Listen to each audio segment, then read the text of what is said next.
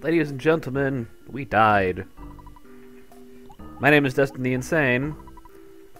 Buzz also died. Wait, where's the Flying Man tombstone? There's supposed to be one. Oh. Anyway, how are you all doing today?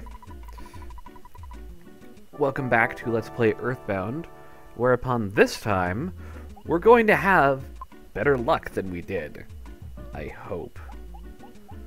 And when I say better luck than we did, I mean, we'll encounter a present right off the bat.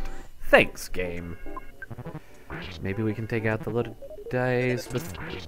Yes, we can! So I hope that everyone is doing okay. I finished doing what I was doing and was excited to get back to recording. I know that was very vague what I just said. Finished doing what I was doing. I had some errands to run earlier, and so I got finished...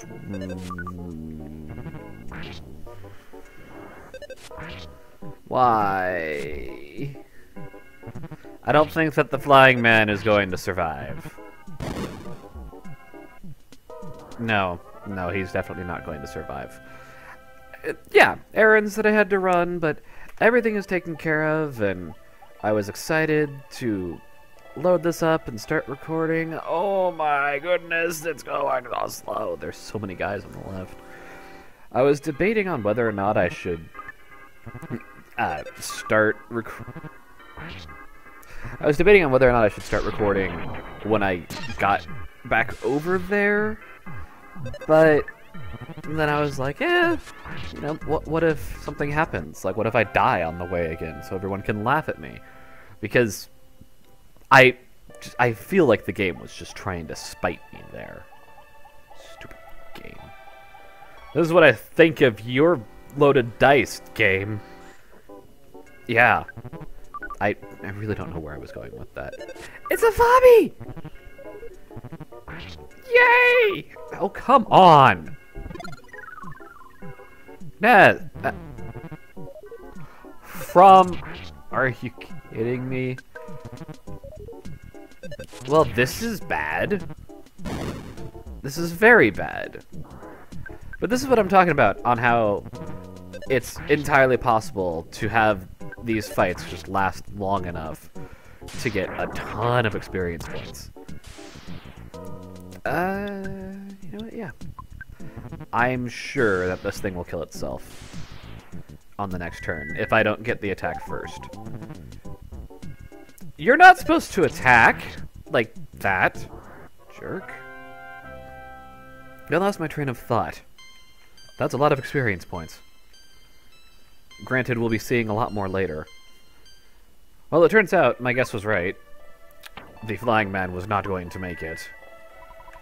So now we have to go through the second half of this trek alone, fighting loaded dice. Yay! Can we just... Nope.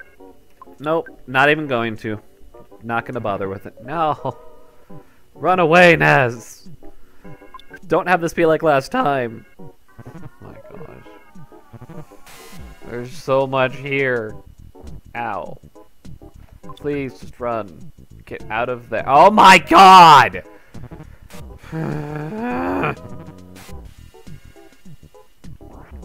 This can't be happening.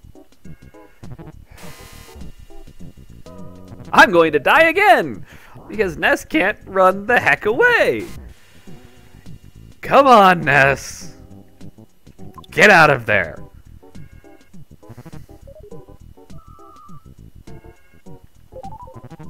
I have no words. I have no words. Maybe you'll run this time? Wow. This game. I hate the carefree bombs.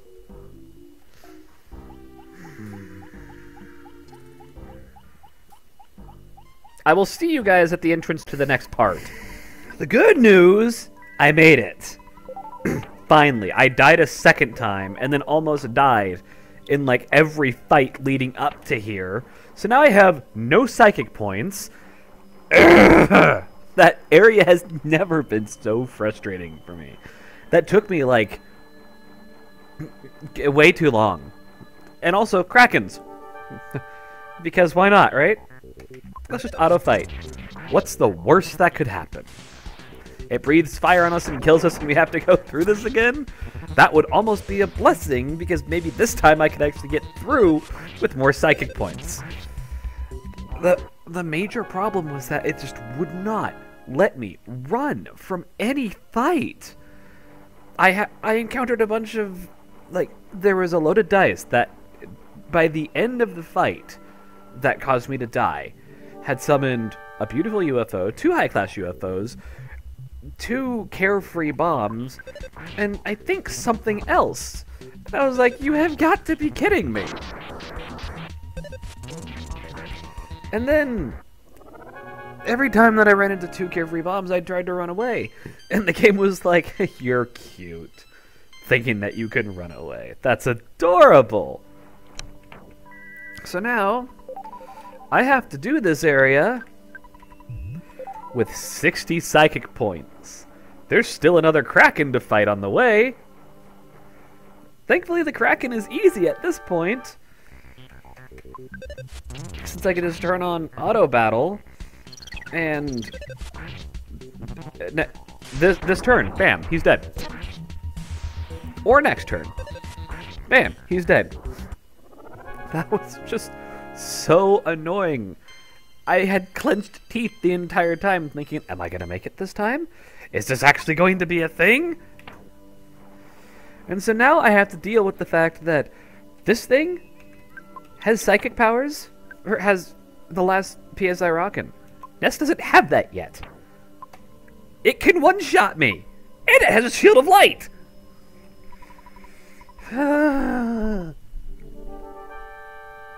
Case in point, shield of light. Or it will dodge. Reflected.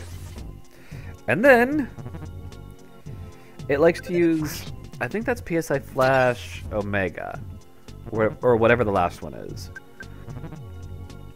Now, because of... I'm going to end up doing myself in, aren't I?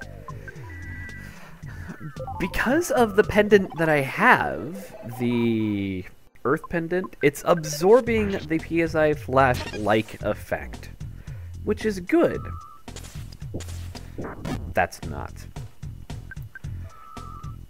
Oh, and it can heal itself. There it is. And boom. Boom. Well, let's go ahead and fully heal ourselves. As he uses... Well, at least he didn't use another PSI shield. Or... other shield. Now, there have been times where that thing emitting a glorious light, even with the Earth Pendant, it still managed to kill me. Which has honestly really irked me when it happens, for obvious reasons. We're turning on auto fight. There's nothing... We're turning off auto fight. Hello. Thank you. Because Ness probably won't survive long enough to be able to actually heal himself. I can fully heal myself 2 more times. Stop! This game today has just decided it does not like me. Ow. Right? 2 more times? Yeah. 1 more time after this.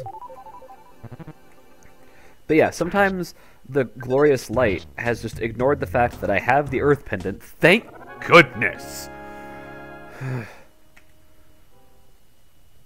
Jeez.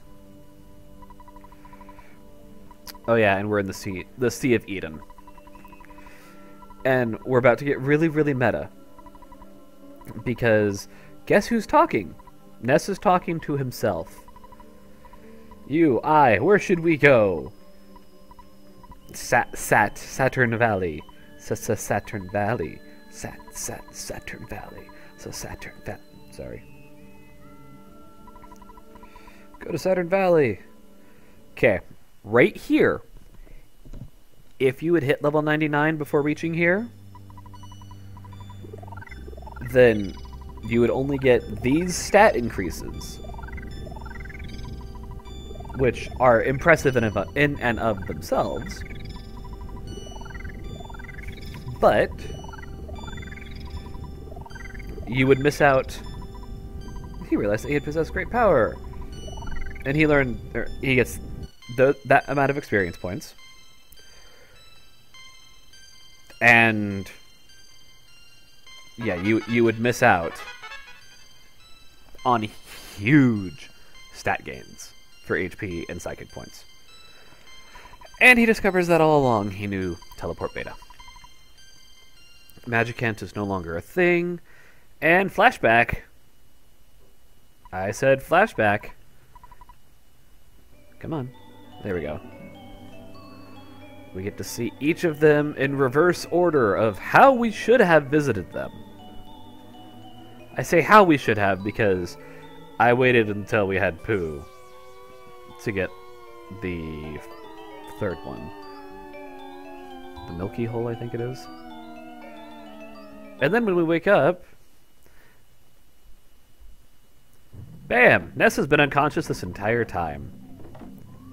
Hi guys, I'm still alive. And gameplay and story segregation here. Because you actually would hit all of those multiple times using PSI teleport beta. Let's take a look at Ness's stats. 723.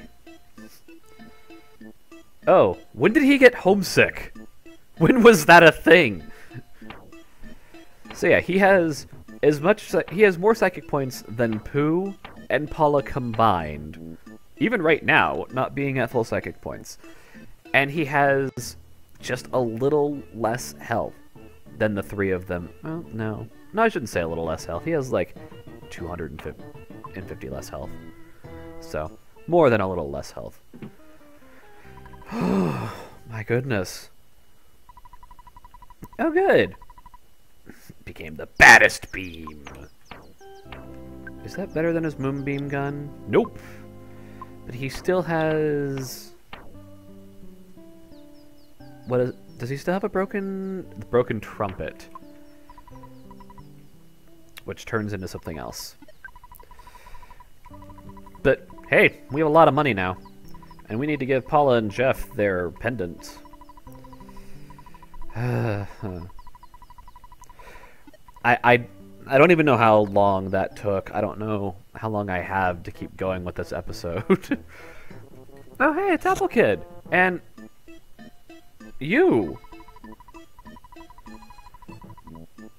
Apple Kid, Dr. Andonuts, a Mr. Saturn.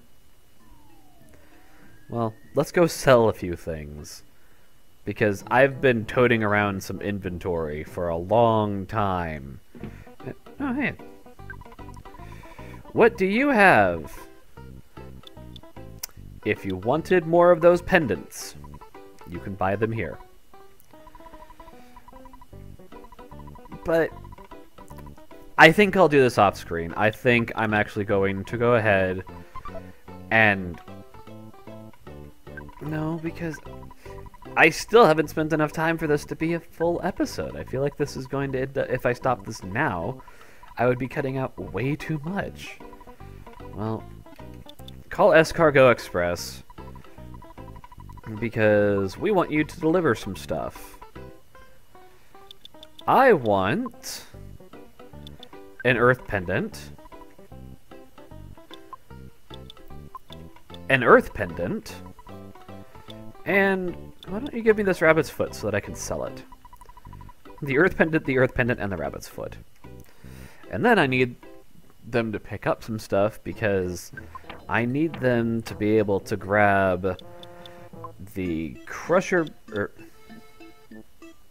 the baddest beam, I think the Crusher beam, and the slime generator, because the slime generator is just kind of useless at this point. So we sit here and we wait. This feels rather familiar. I did this last time I was in Saturn Valley, didn't I? Hi!